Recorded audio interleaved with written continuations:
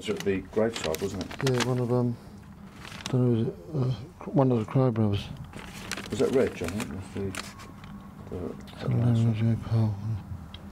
and who's there in the picture?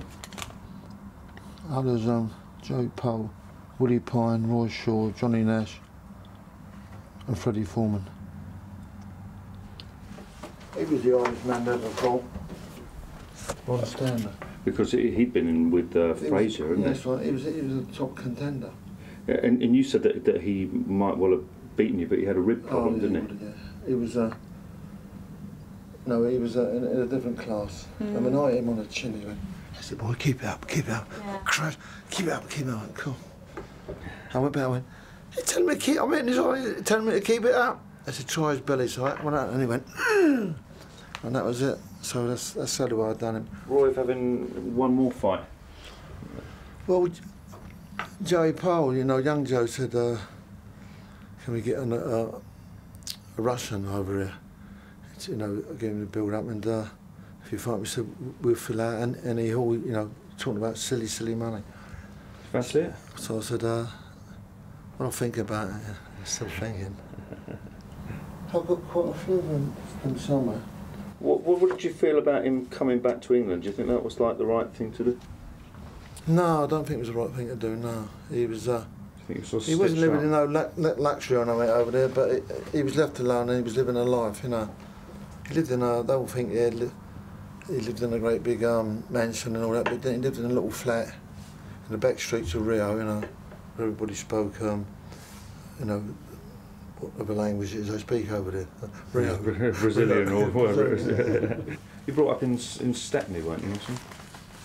Yeah, but that was in the war years, and then I was only a baby.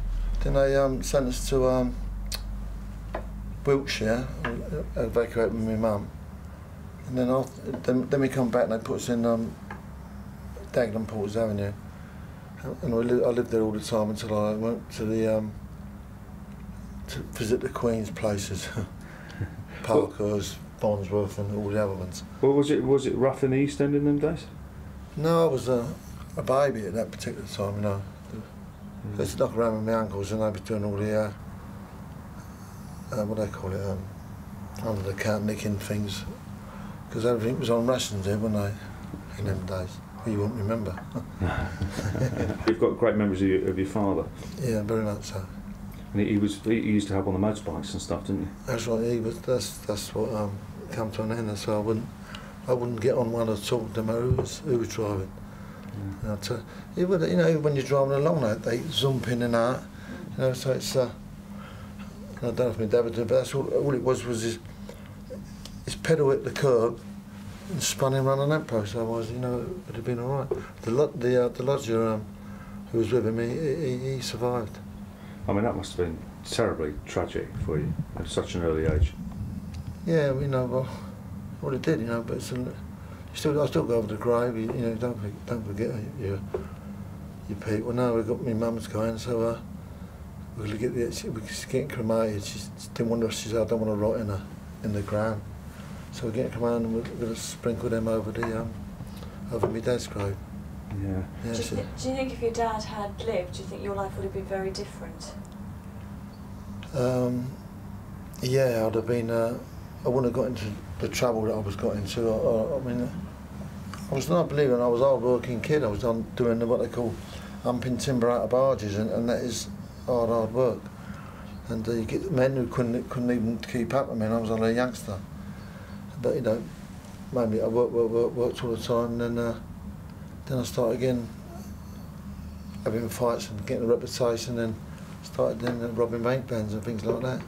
I mean, that evening that you went, I mean, you really wanted to go with him, didn't you? It was a speedway. Yeah, it was supposed to be taking me. Yeah, he said, I'll take you to Boxing to the speedway, and I'm all right, lovely. And the lodger come home from the market, and he said, all right, Harry, we said, we'll go up the speedway. I've got some people who want to meet you in the pub, have a nice little drink. He went, yeah, all right, lovely. And he said, sorry, boy, can't come on. And that was it. That's terrible. And where's he buried now, or is he cremated? No, he was buried in Dagenham. Yeah. Was he a strict father, or were you more like friends? Well, no, if he said you got to do something, you got to do. I mean, he used to work for Pace Conan, and he used to get a lot of timber, and I used to saw it up. Then I'd go out the weekends with bundles of timber chopped up and sell it, for firewood to the all around the streets, And that was me pocket money. And you used to help him in the garden and stuff? Yeah, I done all the gardening, and I used to go with him when he used to deliver, Pace Conan deliver cement, sand, and anything like bricks, and I'd help him all unload and load. Yeah, he was a great father. And was it like a very sort of supportive family with your mother and stuff? Were they all... yeah, everything was all together. 3 sisters. Were you the only boy? Yeah. How was that?